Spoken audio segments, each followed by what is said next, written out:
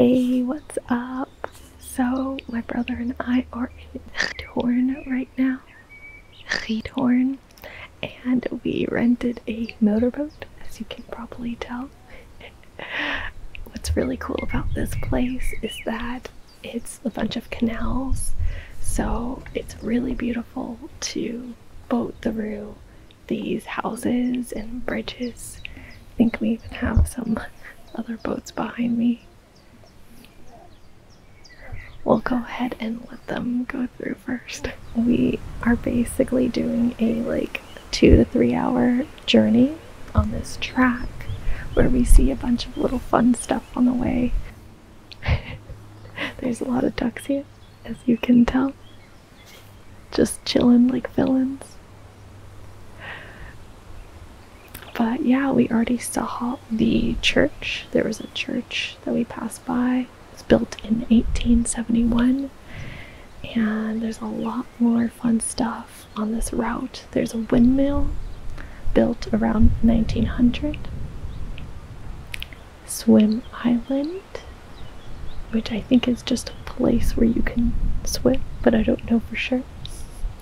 There's a watchtower that you can climb, that you would dock your boat and then climb. Oh, there's also an ice cream boat that I'm really excited for. It's supposed to be on the water and you can get ice cream from it, so pretty stoked about that. And there's also a nature center, so there's a lot to look forward to. We're in the very beginning of the boat phase, so yeah, much more fun. And this is a pretty popular area for the Netherlands because of this sort of boat experience. So at least for people within Europe, I don't think it's really as well known for people that don't live in Europe. So at least I hadn't heard about it before. But yeah, we're lucky that it's a beautiful day today because it was raining like crazy yesterday, so it's the perfect day to do this boat ride. Let's do some tapping on the boat real quick.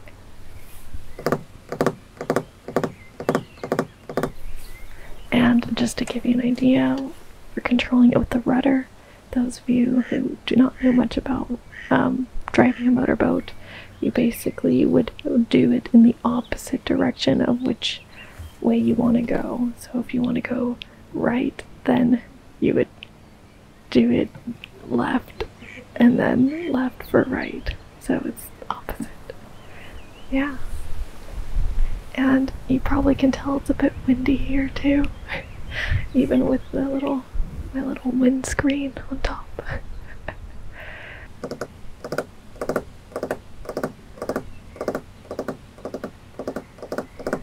Boat tapping.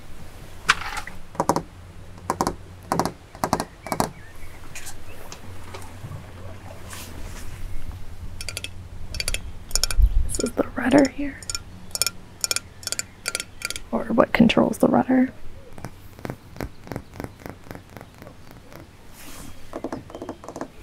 Okay, let's get going.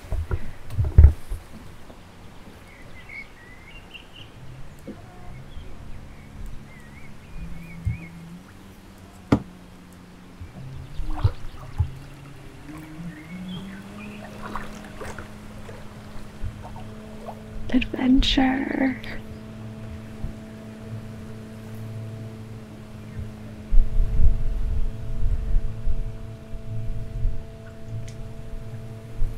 My brother is filming this, so that's why you can't see him at the moment.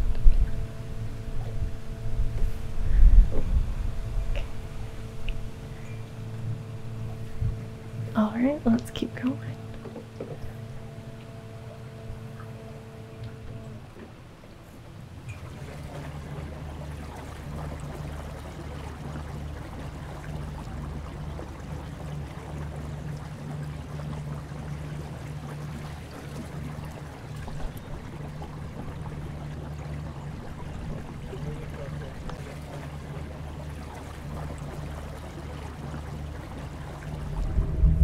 Hey guys, so now we are getting towards the end of our little boat ride.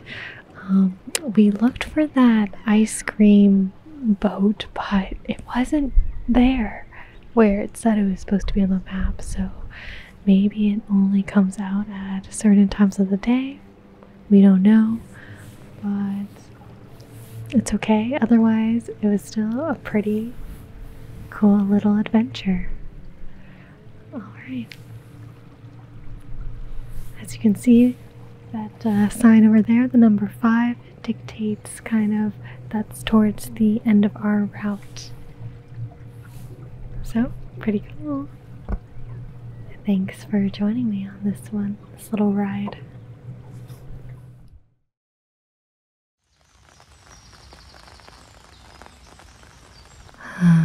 So peaceful.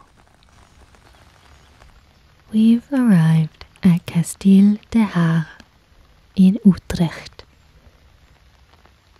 According to this castle's website, this is the largest and most luxurious castle in the Netherlands. It also is surrounded by gorgeous gardens covering over 135 acres of land, which would be a bit more pleasant of a walk on a non-windy, rainy day. Although I must admit, the rain is super relaxing. Oh, did I mention my brother's still with me? Yeah, he'll be a part of this whole Netherlands journey. And off we go.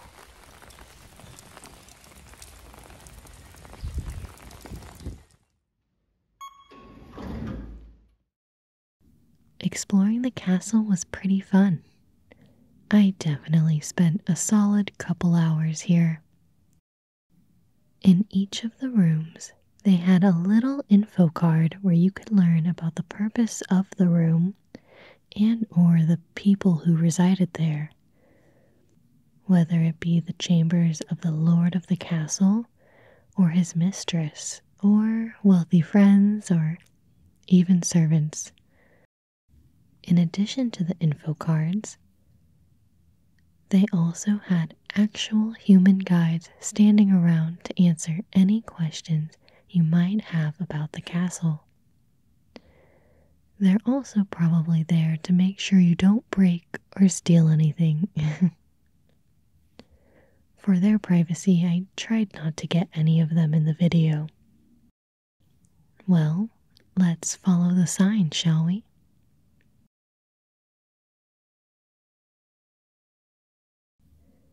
Quite a view, isn't it?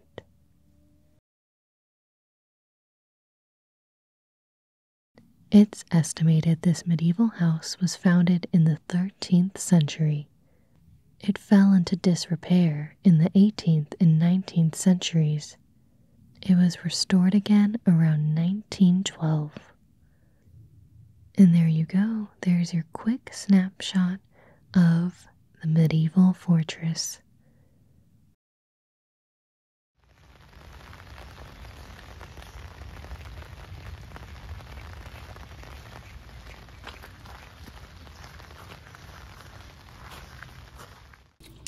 Time for a quick snack and then on to the next destination.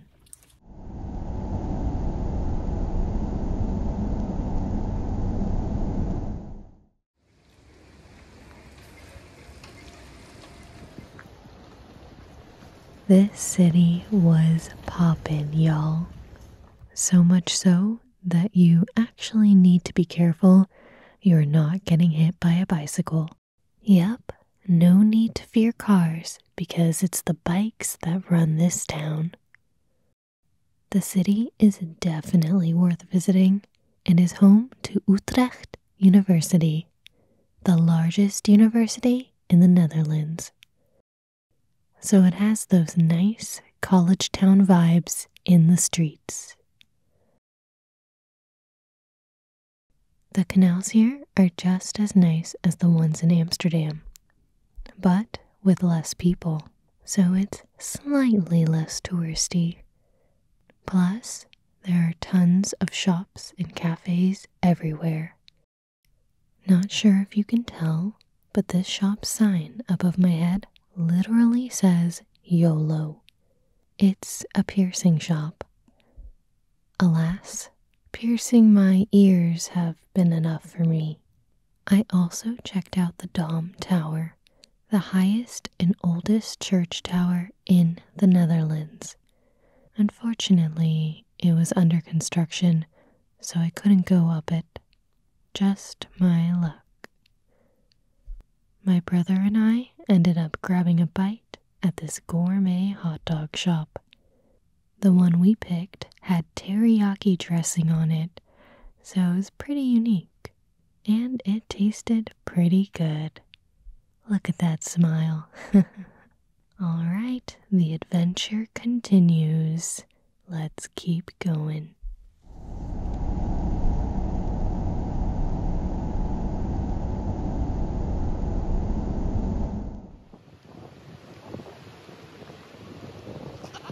Now, the question is, have you heard of the city Zwolle? It's known to be a culinary city with some of the best restaurants in the country. I, for one, was loving their cheese shops. Look at all that cheese. It looks so Gouda. Get it? Like Gouda cheese? Anyways, as we walked to the city center, we saw some fun graffiti.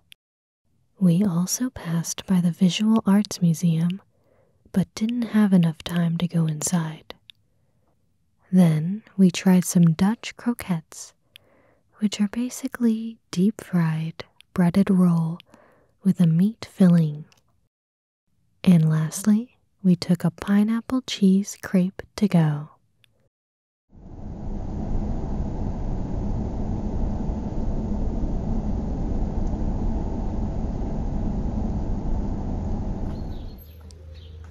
We're at our final destination of the Netherlands adventure. Woohoo! We made it! This tiny town, Thorn, is also known as the White Village. Can you guess why? Yep, practically all of the buildings here are white. This also happens to be one of the oldest cities in the country. We took a look at the Gothic church, which is pretty hard to miss in a place this small. It was very, very tall. One key takeaway I had from the city is that the streets were so wide. Wow, look at all this room I have.